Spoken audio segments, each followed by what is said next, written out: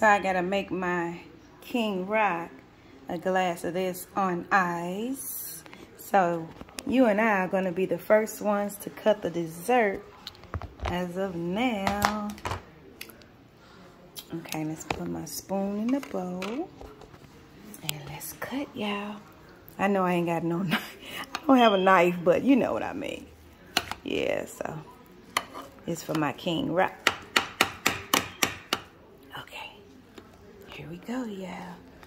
And I know I don't have no ice cream, but if you guys get ice cream, you can get ice cream. Look at that.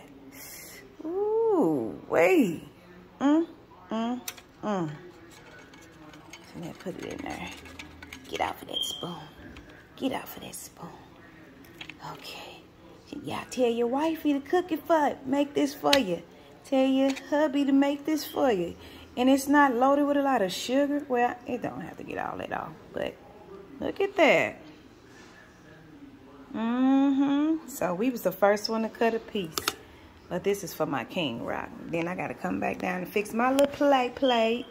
Okay. So the toast is still, our little wheat bread toast, garlic bread is still going in the oven. So then I'll come back down and then I'll get a little small glass because, you know, we do have others here. And then we put it on ice. Yeah.